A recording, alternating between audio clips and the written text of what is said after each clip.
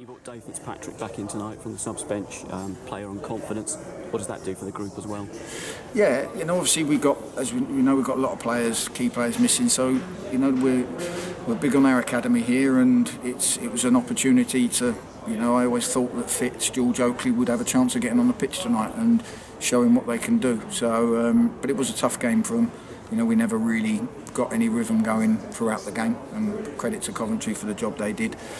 And we've got to, we've got to move on. You can't hide from the fact that we're not playing great. The players aren't going to. We're not going to turn around and make excuses or try and do smokes and mirrors with the fans. That's where we are.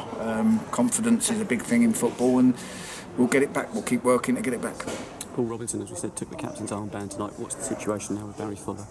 Baz is going to be. It's quite a bad one. He's ruptured in and around his pectoral muscle, so Baz will be a minimum, I would have thought, of 6 weeks. It's not a good one. Which is obviously a big blow. He's very influential, as was Tom, missing Tom Elliott again tonight. And then hopefully next week, maybe for Saturday we might get, obviously we'll get Tom back, but we might get Darius in and around it as well. Will Nightingale's now back, that brings him into the picture, which is great. And then next week hopefully we can get Meadsy, Dean Parrott and Welps back training, and that will be a big boost to us all.